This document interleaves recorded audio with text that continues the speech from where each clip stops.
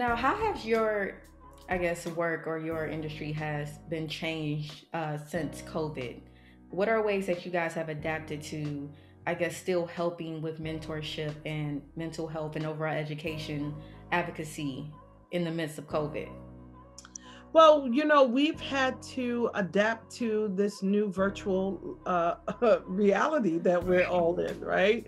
And so I'm a woman of a certain age, and it's been a challenge for me just to kind of grow and develop in technology. But that's been one of the largest challenges.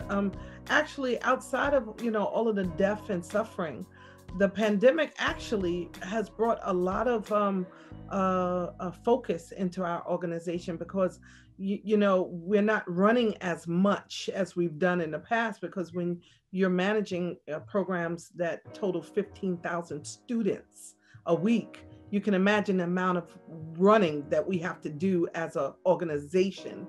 Our staff is running from school to school. Our program managers and directors are all on the ground running. So there is a bit of focus that we've been able to have now that allows us to really zone in on what we want to do for our young people.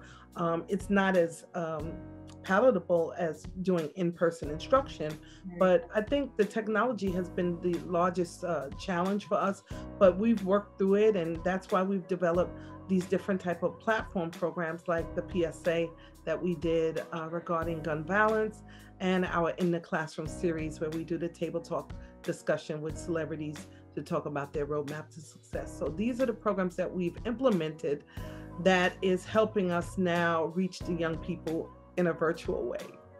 Now, speaking of gun violence and overall just setbacks, which why kids will need programs like the I Will Graduate program, why do you think it's such an abundance of gun violence and overall just issues of that sort in our community? And what are things that you think that we can do to help change the narrative?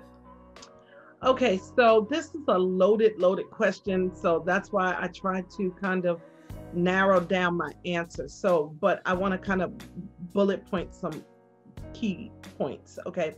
So, number one, we're 400 years behind that our race is playing catch up, Right. not just mentally, but spiritually, economically, socially, all of the things that were done to us in slavery to break the African, to break to break our spirits. So remember, we have to play catch up. Okay, so that's one whole issue. Let's put that to the side.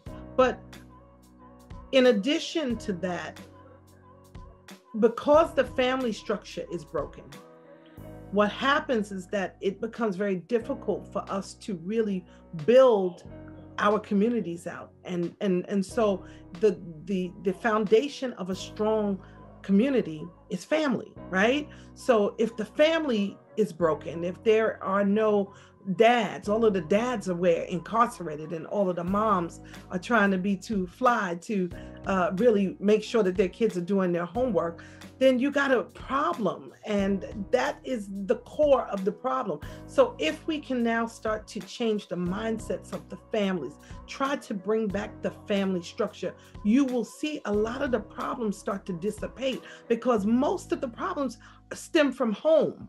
Now, if I'm a mother and my child is on the street, a 15-year-old son, at 10, 11 o'clock at night, I don't know where my child is. That's a family issue. That's something. Mom does not have control over her household. Dad does not have control over the household. So that child is now in the street doing stuff they should not be doing.